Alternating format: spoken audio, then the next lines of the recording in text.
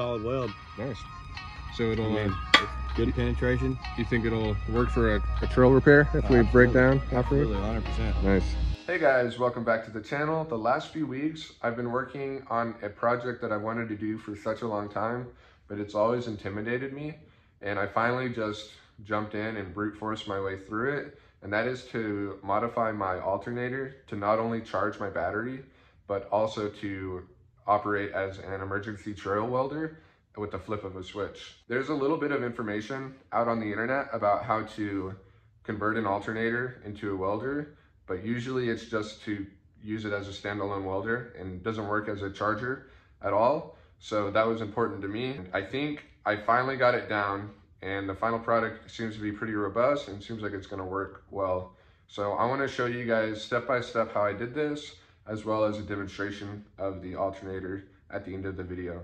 So if this sort of content's interesting for you guys, I really hope you like the video and you subscribe. It helps the video get exposure and also motivates me to make more of these videos. So appreciate it a lot, guys. Enjoy. First thing we need to do is remove the case.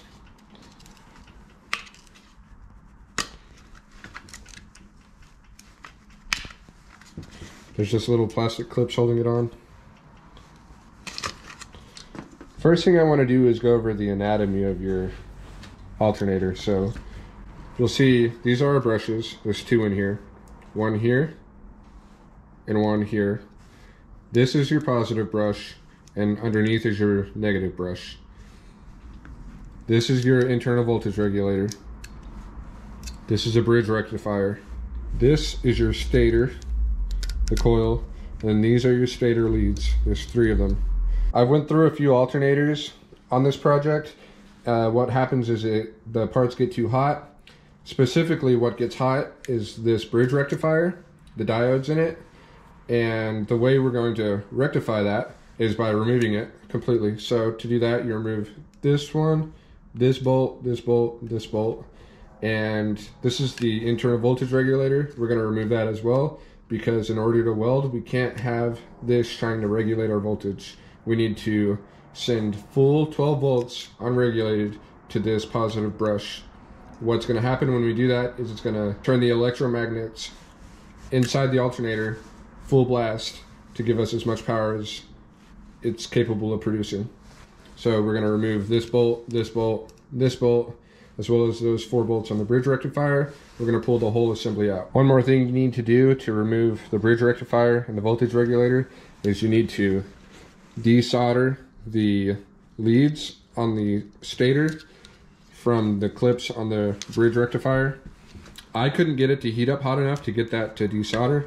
I'm not sure what they use, some really high temp stuff, but I had a butane torch, a soldering torch on it, just open flame, and held it there for like a minute, and it's still, I couldn't even indent the solder with the screwdriver. So what I ended up doing is just cutting, and that worked just fine. Once you've backed all those bolts out, it should lift straight up, hopefully, like that. It comes out as one unit, and you can see where I clipped the stator leads going into the bridge rectifier. From here, what you need to do is clip some terminals on the end, and what I did was put heat shrink over each of the stator leads coming out, just so I don't have that touching the casing. Another thing we need to do in order to be able to weld with this is hook up a wire directly to our positive brush, which is this piece right here. If we send 12 volts to that, we are full fielding the alternator. So what I did was create this little wire, and we take our bolt that we took out from here and put an isolator bushing on it, so made out of rubber, because this is going to be ground on the alternator and this is going to be positive. So you don't want to just hook up conductive metal to the positive going to conductive bolt, otherwise we're just going to be creating a short right there. So isolator bushing, brush, terminal, isolator bushing, bolt, and then tighten that down. What this is an external bridge rectifier, and we're going to use this to replace the stock rectifier that was burning up on me in my experimentation. Each one of these is a diode, and I'm not sure what they're rated for, but it's not rated high enough for us to weld with it. I think it's something like 30 amps each. in here, this whole thing is rated for 200 amps, which is plenty to weld with, and it's not attached to the alternator, so it's not going to get super hot. But if it does start getting hot, I've attached this heat sink to the bottom of it just to help dissipate some of that heat, and I also put some thermal paste under there to help conduct that heat away from the rectifier. This is my unaltered alternator. This is the alternator that I've done things to so far. This is the bottom of both alternators, and there's the bolt holes that attach it to the brackets on the engine. If I attach this rectifier to these stators, which I need to do, I can no longer mount this alternator to my engine without this interfering with the engine. So what you can do is back out these 4 bolt holes, 1, 2, 3, 4, and then flip it over, back off your pulley nut, just take your impact, hold on to the pulley, it'll zip right off, and now you should be able to move the front half of the case independent from the back half of the case. If it's stuck, what you can do is put your nut back on just a little bit so you protect the threads, hold on to the front half of the case, and then smack the alternator on something solid and it will separate them. Then what you can do, here's your 3 stator leads, is rotate this and you can clock it to where your stator leads are on top. Because now if I have it like this, I'm not going to be interfering with the engine. Originally what I tried to do, instead of going straight from the leads to the rectifier, is solder some wires to the stator leads, but I couldn't get it to take, so I'm just going directly like that. Once you've clocked your rectifier, run your bolts through and attach your leads. And now instead of having a positive lug on the back of the alternator that your battery runs to, like this on the stock one right there, that's your old positive lug. Now your positive is right here. This is going to be your negative instead of the casing being the negative. Okay, so we have solved the rectification process on the current. There is still the internal voltage regulator that we removed. We still need a voltage regulator to regulate when we're charging, which is going to be 99% of the time. So I tried using the internal voltage regulator and just running it on a different circuit with a double pole, double throw switch, but it kept burning up the voltage regulator. So now what I'm going to be using is an external voltage regulator, and this is from an old Ford. I tried using a GM one, but it wouldn't work for some reason. So we have 4 terminals on this. We have I, which we're not going to use, A, S, and F, and I'm going to reference those throughout this video. So I thought it'd be useful for you guys to actually understand the circuitry so you can troubleshoot it and actually know what's going on instead of just taking my word for it. So something that was important to me on this project was be able to use the same alternator for charging, which is what we'll be doing 99% of the time, and then welding as well. And the way we're going to run those 2 circuits is by using a double pole, double throw switch. And I think the way I'll explain the circuit is to just go off the switch and tell you what's happening when we push the button. So here's the terminals, oops, like that. When I push, there it is. When I push up on the switch, this is what happens. This pin becomes connected with this pin right here. So the brush or the field wire that we built is connected to the F terminal on the external voltage regulator. This pin becomes connected with this pin. This is our, ignition switch, which jumps over here, and that connects with, so we have 12 volts positive going to this solenoid. And what that does is open the solenoid, the lead from our alternator to the lead from our battery. So now we have charging. So when we push down, or when we push up on the switch, we're in charge mode. We got our voltage regulator putting out the correct voltage to our brush, and we have the solenoid open up to where our leads are connected to each other to charge. When we push down on the switch, now this pin is connected to this pin. So now our ignition switch, 12 volts, is connected to our brush wire that we built.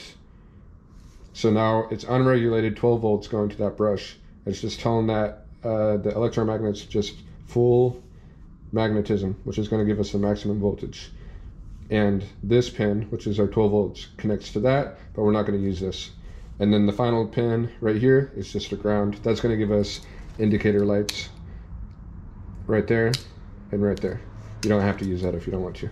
On our external voltage regulator, we have the A, which I showed you earlier, and that's going to basically to the battery, but I'm just going to wire it to the constant duty solenoid. It's getting positive from that battery lead. The S is going to the ignition switch. The F, or the field, is going to the bottom pin on our switch. And then here's our rectifier that I just showed you all about. These are the stator leads, going to the 3 of those. And then positive, half of it's going to the other side of the constant duty solenoid. And this is going to be our welding lead, where we plug in to weld. Oh, and then I also wanted to run a 110 amp outlet so I can run brushed DC power tools. Actually, the old brushed tools, a lot of people don't know, are actually AC/DC, so they can run on either. Just nobody runs them off DC. All you have to do is ground this side of the outlet, and then, guys, as I was saying this, I realized that's not right. We attach this to our, you can go to the welding lead or straight to the rectifier positive, because you want to be able to rev up your engine to give you more amps to make your grinder spin faster. So don't attach this to the positive brush, attach it to the positive output of the alternator. Another really big thing is the casing of the voltage regulator is ground. So when you attach that to your firewall, which is what I did, or wherever you attach it, make sure it's got good connection. All right, guys, a final recap with actual hands-on. This is our ground. Here's the top of the switch terminal. Now we're grounded. This is our field wire coming from the A terminal on the voltage regulator, and it is going to the bottom terminal right here. This is our ignition switch with the jumper cables, and we're going to go right underneath our ground, and we're jumping over caddy corner. Is that the right terminology? Like that, to this guy right here. This is our trigger for our solenoid right there. That's going to go right here. Now we have the actual brush wire that we made on the back of our alternator. That's the last remaining wire.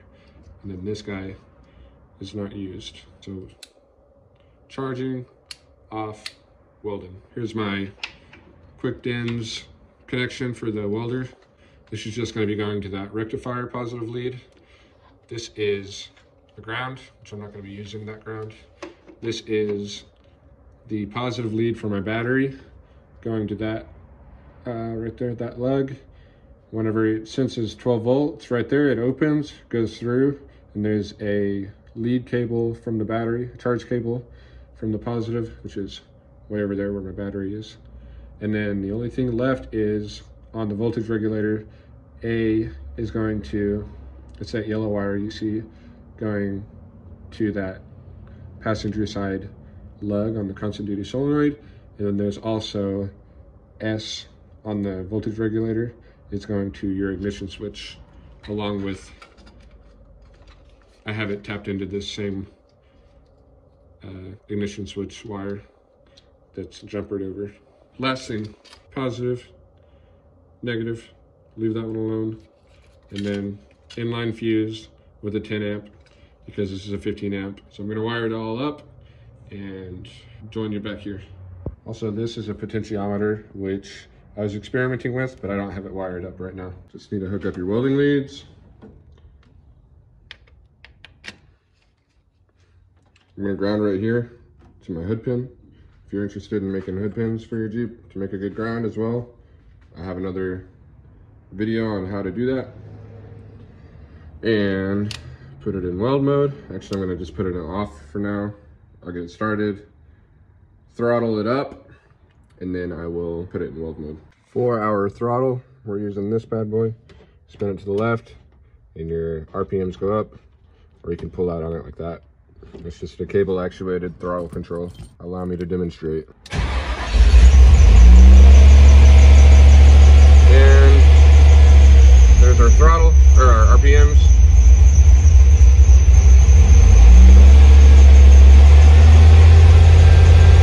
And then to reset it, you just push the button, push it in. You can also just pull it out.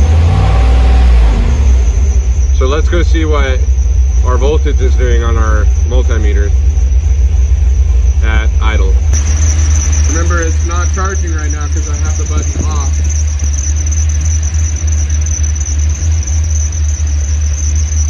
Alright, at idle, so weld mode, we're making 30 volts. I'm just going to use the throttle with my hand to see what happens. So just give it a little bit of gas, and we're already up to 40. 50, 60, climbing. I'm going to put it at about 1500 RPMs for this weld.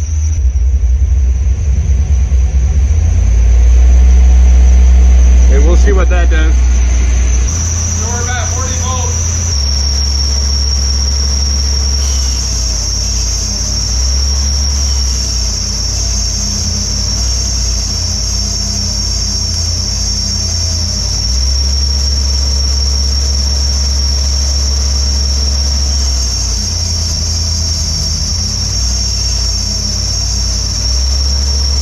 I've never really stick welded before.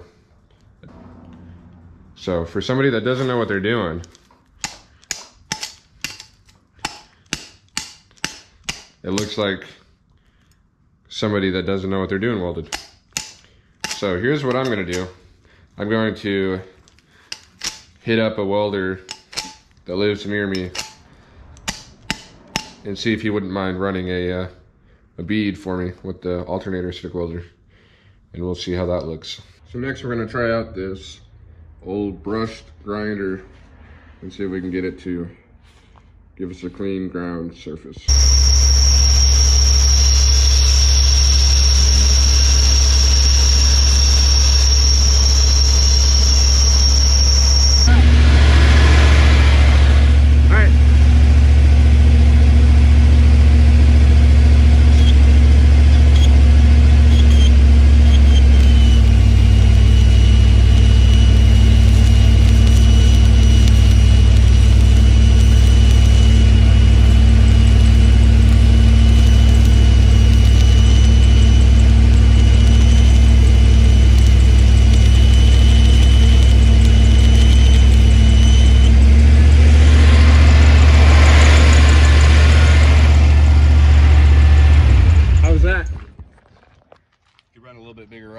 Bigger rod?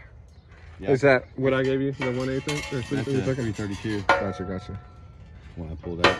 Hey. Looks a lot better than what I was trying to do though. We're gonna get a tip the flag off too, it looks like. Yeah.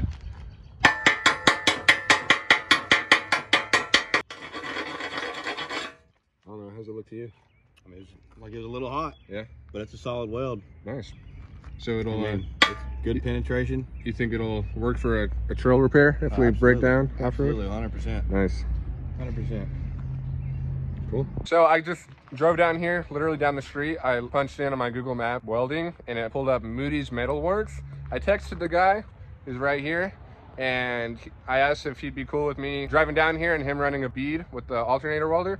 He said, yeah, come on down. So what's your name? Randall Moody, Moody's Metal Works. In Del City, Oklahoma. If you're in Oklahoma City, come on down and you need some welding done. Give us a shout. Hey.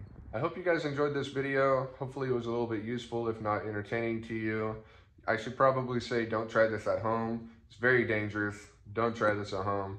And with that, enjoy the rest of your days, the rest of your weeks, and the rest of your lives. I'll catch you guys on the next one.